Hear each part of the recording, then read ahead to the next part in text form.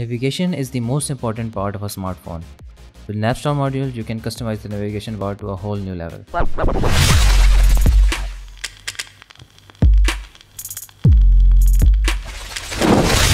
Hey everyone, this is Sherry and welcome back to my channel. In today's episode, we will be looking at an in-depth customization of navigation on Galaxy devices. You will need Goodlock or Nice Lock if you're not in the respective countries where Goodlock is available. Okay, let's open up Navstar. At the bottom, we can see that we have settings for both buttons and swipe gestures. We will start with the button. Let's turn that on. I have gesture navigation enabled, so it's asking me to change it to button navigation. Let's do that first. Now turn Navstar on. First, we can see the list of predefined configurations for buttons. We can select any one of it, but that's just not it. If you tap on new configuration, we can do a lot more than that in this tab. On top, we have the preview of the default buttons of navigation bar. We can set the transparency of buttons, and under that we can also set adaptive color so that it will change color according to the wallpaper or background colors. Okay, now let's tap on recent button, and here we have a list of different icons to select from. The fun part is we can design our own icons and use them here as well. If we tap on gallery icon, it will take us to the gallery, and from there we can select our own design. After gallery icon, we have another icon which is for stickers. Tap on that, and here we have a collection of stickers. You can also download new stickers. Just tap on the Galaxy Store icon in the bottom right list and we can download from a huge collection of stickers.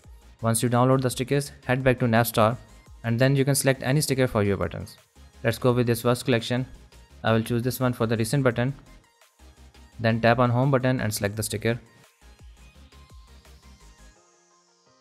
Then we have the back button. And then the close keyboard button.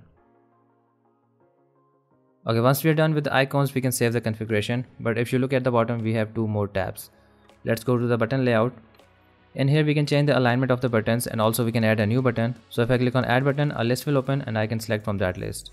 Let's use that open notification panel button, and if you tap and hold on to that, we can also change the position of the button. Let's add another one. I will go with this one. Alright, last thing is the background color. Let's go to the tab, and here we can select the color for our nav bar background. Now let's go back to the icons section and select sticker for the other two icons as well. And then hit save. Now in the configuration tab, we can see our configurations at the end of the list. Tap on it and our brand new navigation bar is activated. Alright, now in advanced options, we can also activate the button to show and hide our nav bar. Turn that on, and we can see a little dot on the left side of our navigation bar. Now if I double tap on it, the nav bar will auto hide. Just swipe up from the bottom to reveal it again, and if you want to lock it to its position again, just double tap on the dot and it will be locked into its position. The second option is to always show nav bar on the home screen. So when this option is on, navigation bar will be shown at the home screen even if it is hidden on the other screens. Alright, that's all about navigation buttons. Now let's move on to the swipe gestures. Tap on swipe gestures tab in the bottom and turn that on. Again, it will ask to change the settings to swipe gestures. Go ahead and change the navigation bar to swipe gestures. Now turn it on and we can see the settings. First we have the transparent hint. At the bottom middle of the screen we can see the hint, and if we turn this option on, we can see the hint is not taking any additional space on the screen.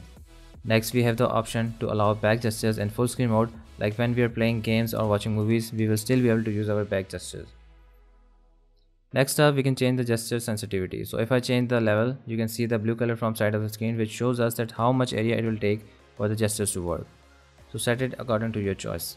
Last, we have the gesture handle option. In here we can change the handle width, transparency and color of the handle. So you can just leave it as gray or select any other color according to your choice. And at the end, we can just reset all of the settings and take it back to default one. Alright, that's all about it. Let me know about your customized setup. If you have any questions, you can leave a comment down below or join my Discord channel. The link will be in the description. I hope you have already subscribed to leave a like for this video if you find it useful. Thanks a lot for watching, you guys. Take care and stay safe, and I will see you in the next one.